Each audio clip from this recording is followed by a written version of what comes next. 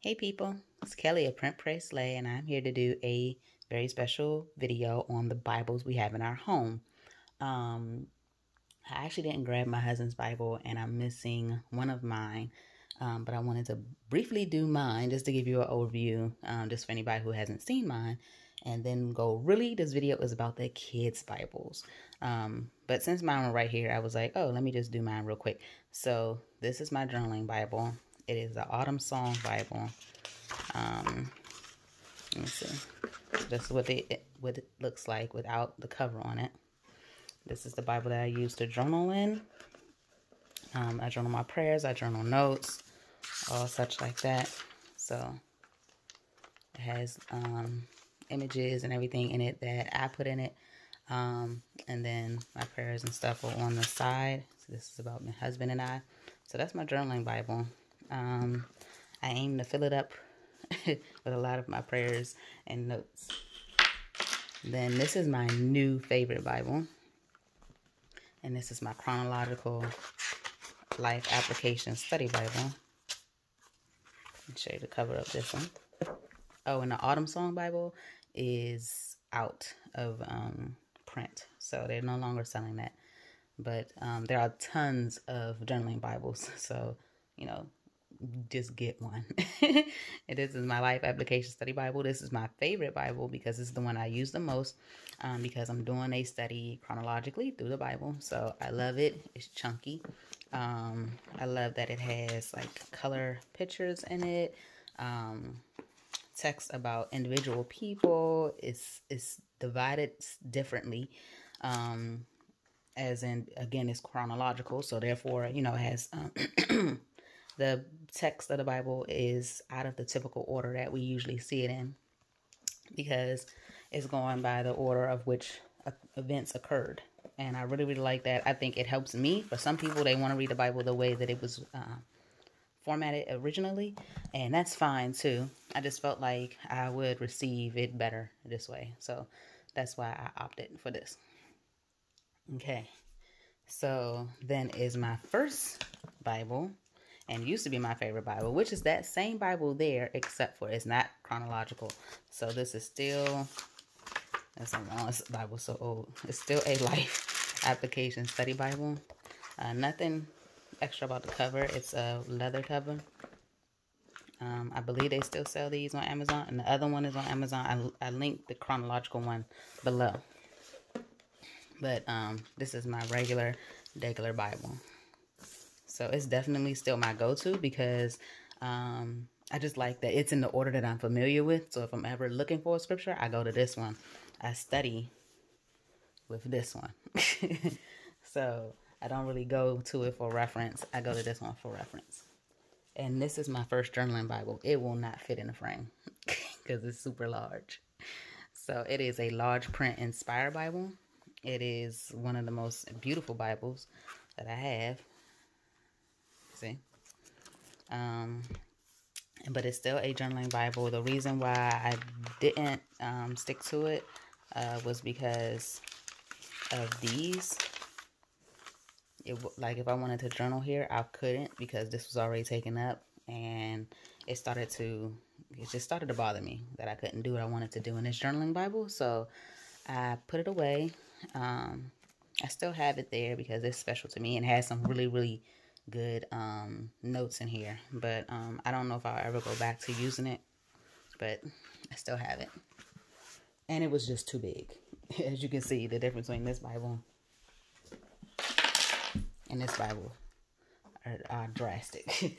All right, so that's my journaling Bibles, my study Bibles, and everything like that. Let me get them out the way.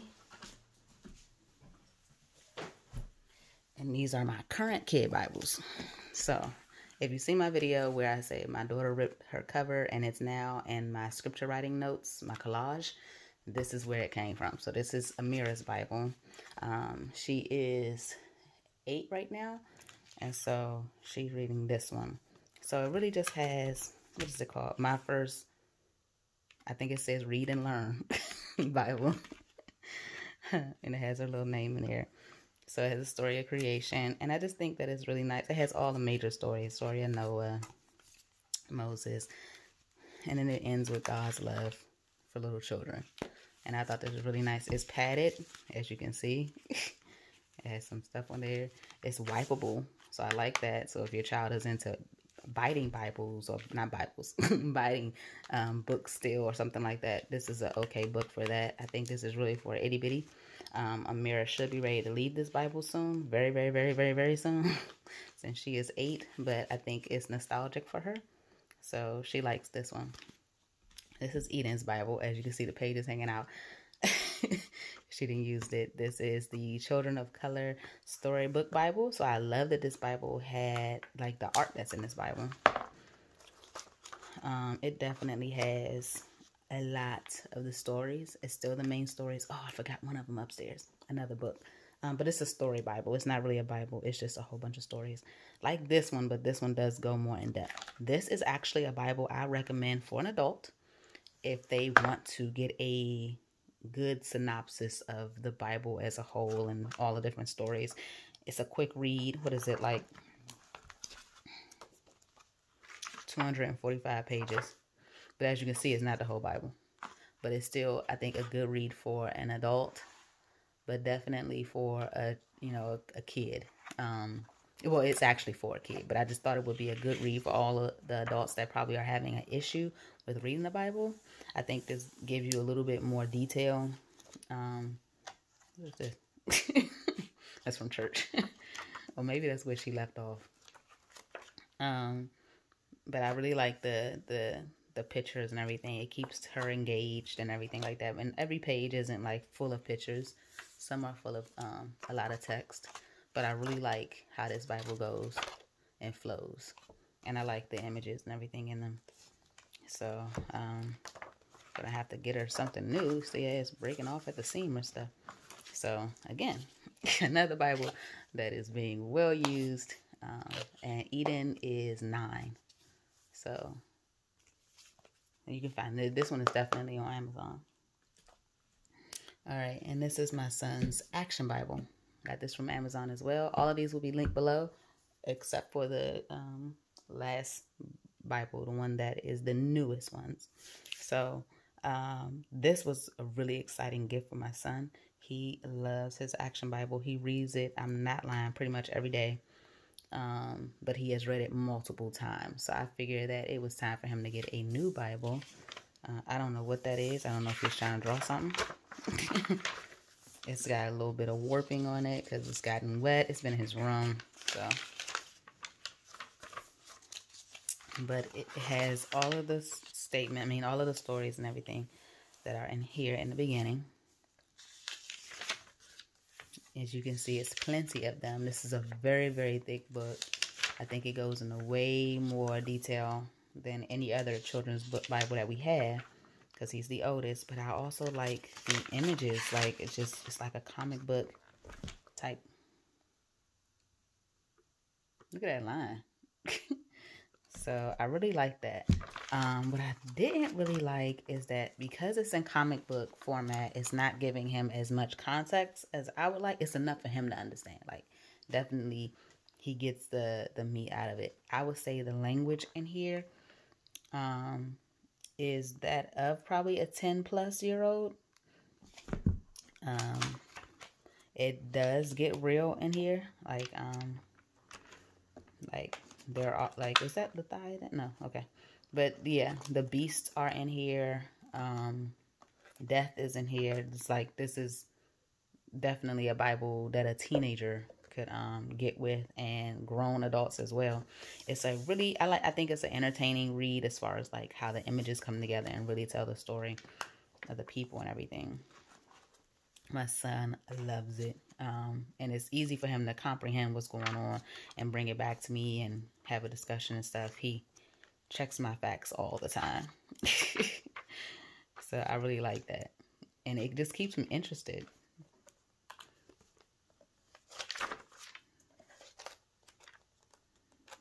So I'm just trying to flip through it. There it goes. Okay. So you can see, like, the final days, it does get into like Revelation. All right, so you have Genesis, Exodus. So it's just not stories. It's the stories are in there, And they do explain the stories in the beginning. Genesis 1-2. Tempted in the garden. Genesis 3. So it does give the story, like the title of what is going to be read, but it gives the scripture as well. And I really like that. And then here, if you needed to just go straight to the scripture, it's right here. So all the books are covered in this Bible. And that's something I really, really like, is that he got everything. Now, I feel like it's still condensed, of course. You know, to make room for the pictures and everything like that. Like a book like this with all Bible text would be huge. But I feel like he does very well at grasping this book, and I really like that. I was trying to see if I could show you any of how the animals are. Okay, yeah, you see. So it definitely doesn't shy away from people's expressions of being sad or afraid or anything like that. Like, it's not a, I don't want to say these Bibles are fluffy, but it's not a just a kiddie type book. So if you are not ready for your child to get past Noah's Ark, I don't know if this is the Bible for you. Again, my son has had this Bible since I think he was 8 years old. That's why I said it's time for Mary to do what she need to do. But he's had this for about 2 years. Like I said, he's read it multiple times and he loves it. But I feel like he needed to graduate. So everybody's moving up. So I think he will keep this. But I will buy another one probably for Eden. Eden will keep hers, but I will buy another one for Amira, and then we'll just put this away. All right, now let's show you the new Bibles that I bought for my son. Okay, so this is a straight unboxing. I have never seen them outside of a whole bunch of Facebook ads that keep telling me to buy them. Okay, so we have these two. Well, this one. I thought about two little not worksheets, but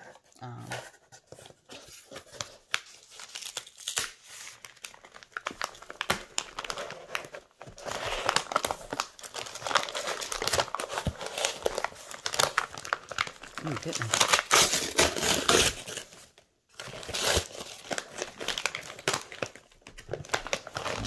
Whew.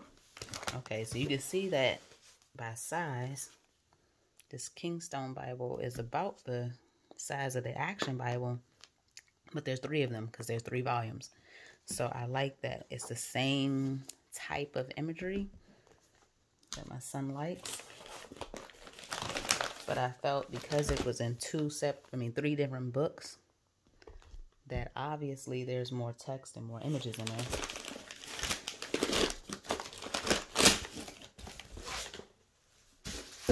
Than the Action Bible. So this is volume 3.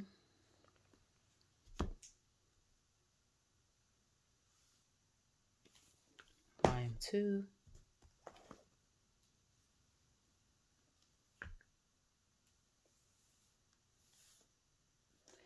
And then this is volume 1. Alright, so I know there's a glare. And then I had bought a little, I think this one was like questions answered about the Bible.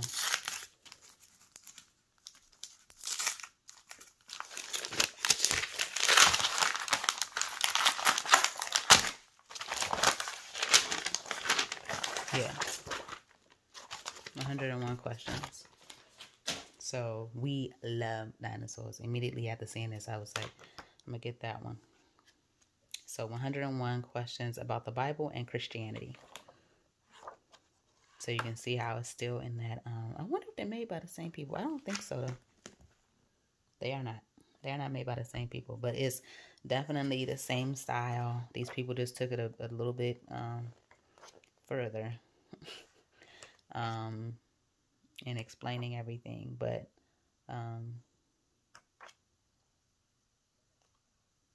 look at Cain. Okay. So this is volume 1, meaning there are more of these. And I saw them, but I wanted to see how I like them. So where did Cain get his wife? You know, we all had that question. What did the Bible say about dinosaurs? I actually asked this question in Bible study when I was in college, because I was like, look, how come the Bible don't address dinosaurs? So I like the questions that I asked already. This is more of a comic book, so you gotta make sure your child is ready for that. What they did, which is really interesting, is that they have the Bible with the 3 books in it, but then they have these little comic books, and then they also break down books like this is Jonah, King David. And then they have a whole series about Christ. So that's interesting that you can continue to build on it, and it probably, of course it's the same context, but it just goes more into detail. So let's open up volume 1. Hold on, let's compare it side by side to Action real quick. Okay. So same width and height.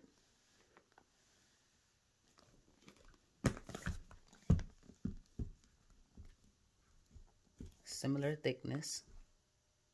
Okay, don't mind this. This is just aging. That's all. I think they both are quality books. Okay, so, ooh, it just feels good to open a new book. I'm sorry. Okay, I love the royal purple that's going on here.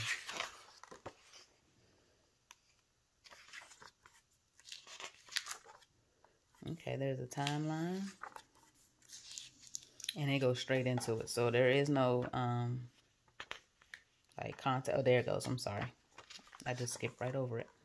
So it does the same thing where it gives the story, the scripture, and then the page number. So in the scene, break the spine a bit. So you do have that. And so it goes the beginning, patriarchs, commandments, judges, kings. And that's all that's in here. That's all.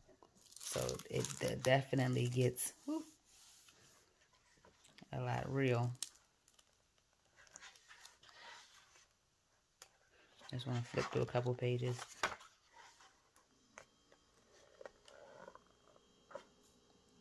This is God calling for Adam.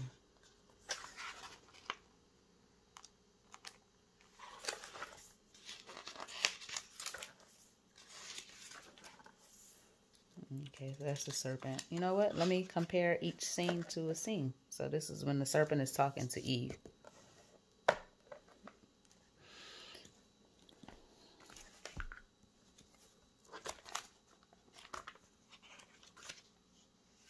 Okay, so we got day 1, 2, 3, 4, 5. Tempted in the garden. This is when the serpent is talking to Eve.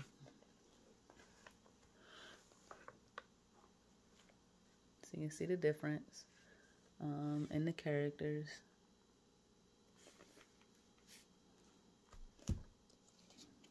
Okay, this is the flaming sword and protection. So they can't go back. So you see how the serpent comes to her and they get kicked out in the same spread. Okay, the serpent talked to her, she ate the apple, they lied, they got kicked out. All that happened on one spread. This one shows she's talking to the serpent, one page, one spread. She ate the apple on another page. Adam and Eve are hiding from God. The serpent gets his legs taken away. I'm sorry, not get legs. Get his legs taken away. This is God talking to them about, the issues that they have. This is how God had to kill, will sacrifice animals for their clothing. And this is the flaming sword. You see the shame. And then they move on, and that's when they had Cain. So it took more pages to do the same thing. Again, that just means more imagery and going more into depth. Like here you just see, hold on. It says God makes, let me show you. Okay. Because you disobeyed me, you must leave this beautiful garden. From now on, you'll have to work hard to survive. God makes clothes for Adam and Eve out of animal skins and sends them away. Okay. The first bloodshed in human history is recorded as God kills 2 animals to use their skins as covering for the fallen humans. I think that's important. You don't get that importance until you really wrap everything around as you get older, like older in the Bible, not older in age, but as you start reading more, you understand that sacrifice had to happen because of your sin. So I don't want, yes, I guess I can say that. That Bible kind of skips over it, but again, it's a kid's Bible, and I think that this one just goes more into details, of course. So I think that he will really, really like this, and I can't wait to give it to him on Christmas. So, oh my goodness, look at all the sound. What is that? Leprosy? Oh goodness. So again, I think it just has really, really good imagery. Same comic book style. These words are bolder than these words. I don't know if I can show you that. Can you see that? Okay, well, you really probably can't tell. But I can tell, looking at them, that the Kingstone Bible has, they both are in all caps, which makes it easier for somebody to read these little text. But these are in bolder font. Of course, if you have one product that I believe came out first, which is the Action Bible, and then somebody else comes out with their version of it, they aim to make it different and make it better. So I think that's what they did. I'm not sure if this one came out later. It's just this is the order in which we're buying ours. So I'm assuming that's so, because I have never heard of this Bible before, the Kingstone Bible. I had the Action one in mind for a while now. Okay. Oh, I like this. So it starts to talk about, okay, David. So that's really nice. I'm glad I stumbled upon that difference. It's like the title chapters. And these things get different. So they go from white. There's some dark pages, some gray pages. Okay, I'm trying to see how it ends.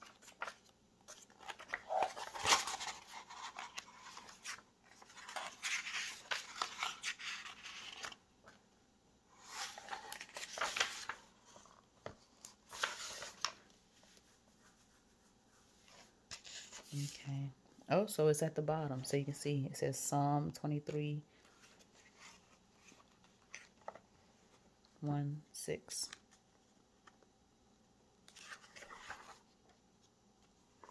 And that's an image of the 10 Commandments.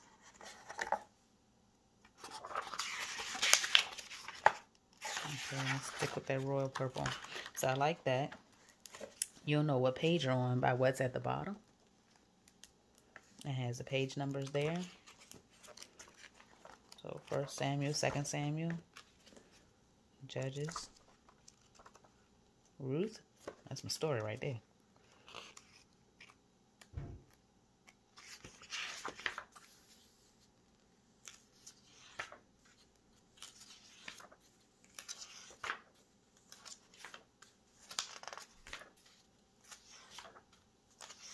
The book of Ruth is fairly, short.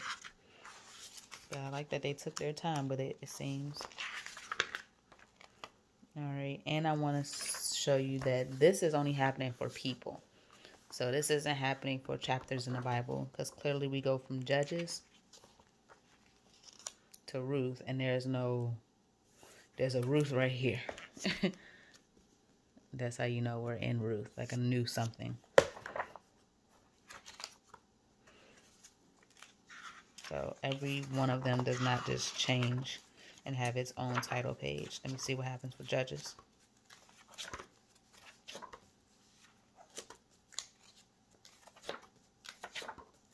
Okay, Joshua. Okay, the Judges.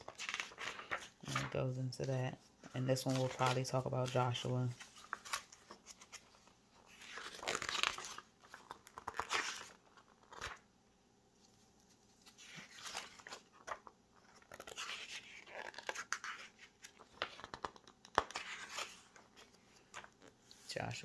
But hold on a second. Because there's Deuteronomy and Judges here, and then Genesis here. So is this going in Numbers? I have to figure out the order that it's going in. Because it just went all over. Because clearly this just said Genesis and Deuteronomy. This is Genesis 12:3:1. 1:3.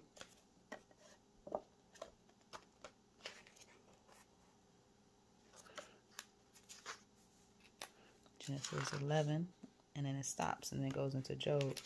Well, that was Job that was looking like that. Oh, Behemoth. Yep, there it goes, Behemoth.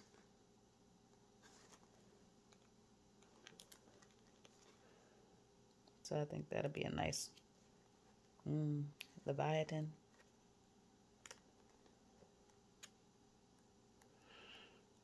Okay, so I have to sit down and see why we kind of go back to 12 here in the middle of Deuteronomy, but then Numbers is right there. Well, we're in the middle of Numbers, but they stuck Deuteronomy and Genesis in there. So it must be some kind of context that I'm not sure of right now, but really, really good Bible.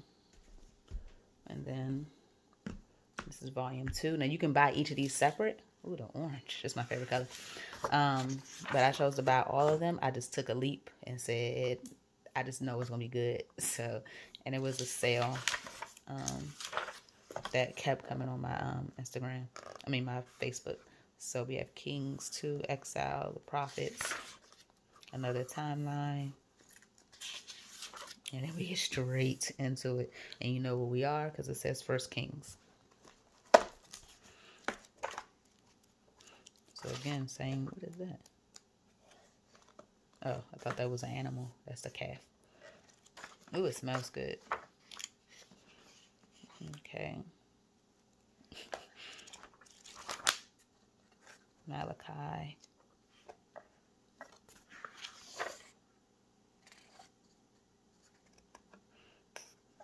I think this is so neat. It makes me want to read this Bible before or with him. It's just really neat. It really, really is. I'm so glad we got them. He is going to be so excited. He is. I gotta hurry up and get them back into the box before he wakes up, because he doesn't know I bought them.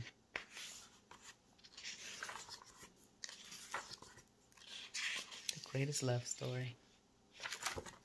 All right, so we have Christ, Acts, Letters, Revelation. Okay, so we start off with Christ. So we have Joseph and Mary, the Christ.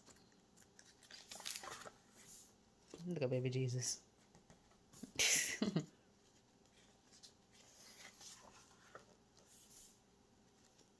Simon, Peter. So just really, I can't say it enough. You all see it, like,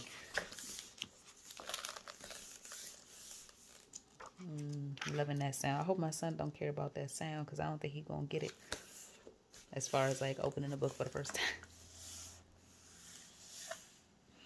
This is Revelation. Look at Revelation as us. Look at the city. It's this regular city.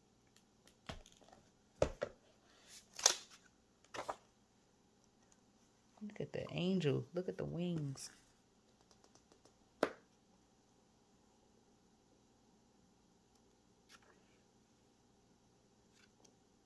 So I've wondered about this part and the imagery for my son.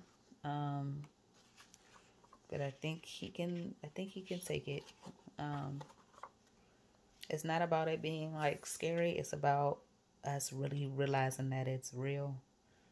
and somebody making those words come to life. Like, it can be a little scary. It's not. It is not this. Like, it is not this. These are two totally different type of Bibles. So, look at this thing say vote, y'all.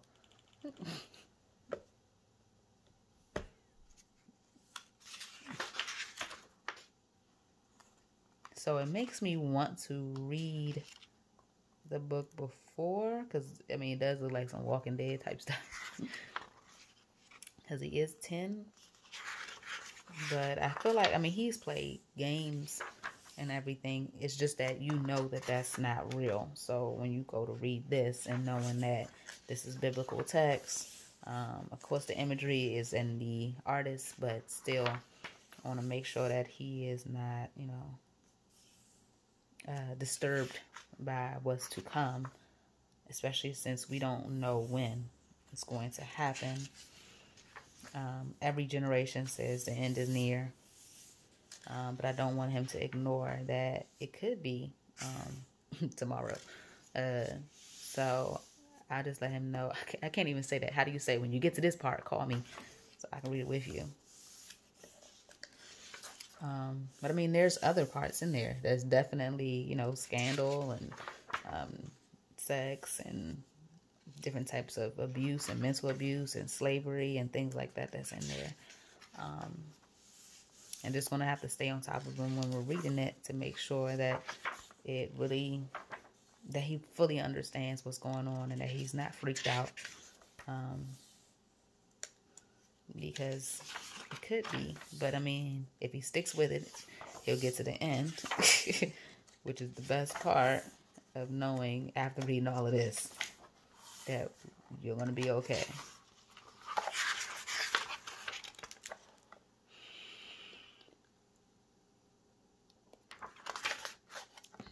So I'm excited. I can't wait for my son to get these Bibles. I mean, I really feel like it's something that he and I can definitely do together.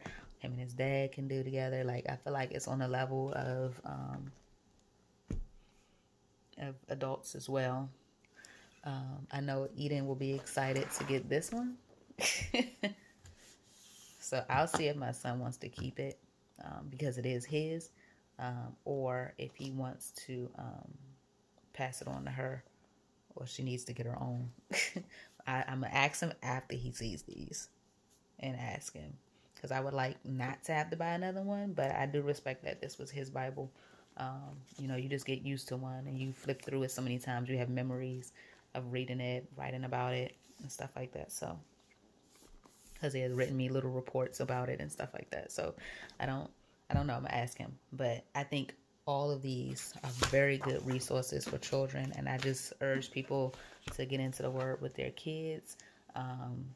You should be graduating them. Like, you know, they shouldn't be, you know, reading the not fluff stories, but the wonderful stories only. They need to read the ones that teach them the life lessons.